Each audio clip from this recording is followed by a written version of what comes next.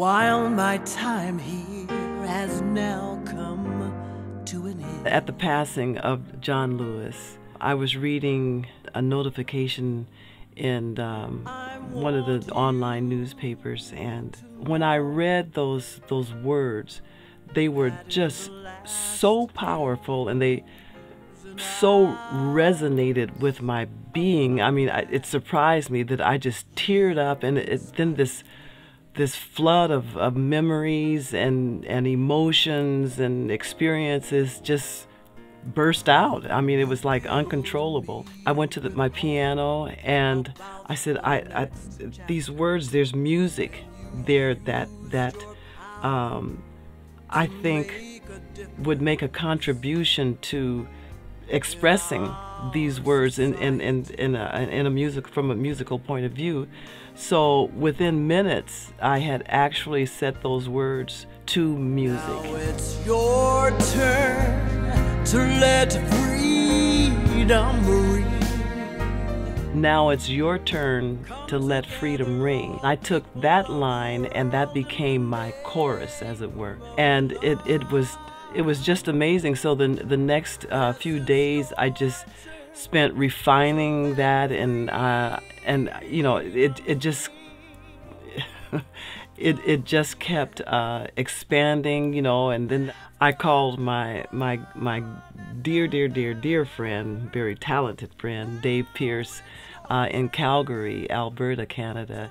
And Dave and I have worked together many times on different projects. And he was really excited about the song and what I had done with it, what I had created. We went into the studio and we re-recorded the whole song, you know, with strings, with brass, with the rhythm section. And I sang, and I'm trying not to tear up just thinking about it, but it was just such a wonderful experience that I was able to set these most powerful, meaningful, important words to music. We all live in the same house, and it doesn't matter whether we are black or white, Latino, Asian American, or Native American. It doesn't matter whether we are straight or gay. We are one people, we are one family. We all live in the same house.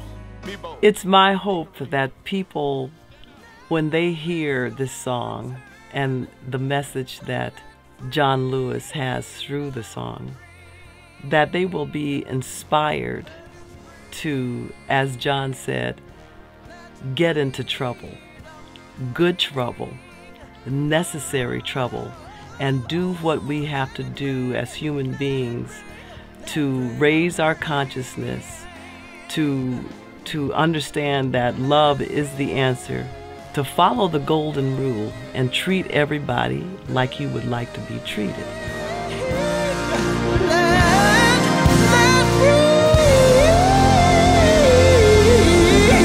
Let freedom break.